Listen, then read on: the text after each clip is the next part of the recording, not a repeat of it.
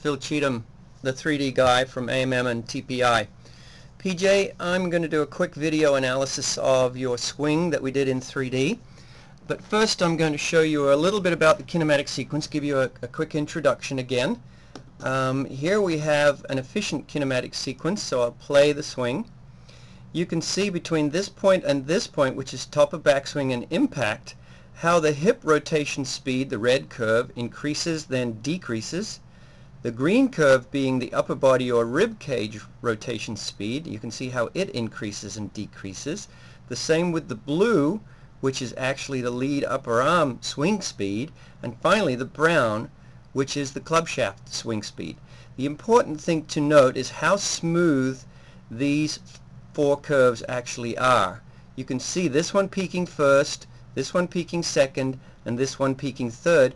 Finally the club shaft peaking just at impact. So we want to see a nice sequence of smooth motions with the pelvis accelerating, decelerating, hitting its peak first, followed by the upper body, followed by the lead arm, and followed by the club shaft, so the club shaft peaks right at impact.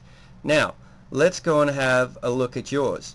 So here is yours, and you can see, let's rewind it and start it playing again, and you can see how you don't have that smooth acceleration deceleration action. So in fact we have a bit of an inefficient kinematic sequence here. There's no deceleration of your pelvis, no deceleration of your upper body. Your arm actually decelerates before all of those guys get a chance to, and the brown one, which is the club shaft, just accelerates very rapidly all by itself. This is a classic example of casting the club. Let me just play it again from the front view.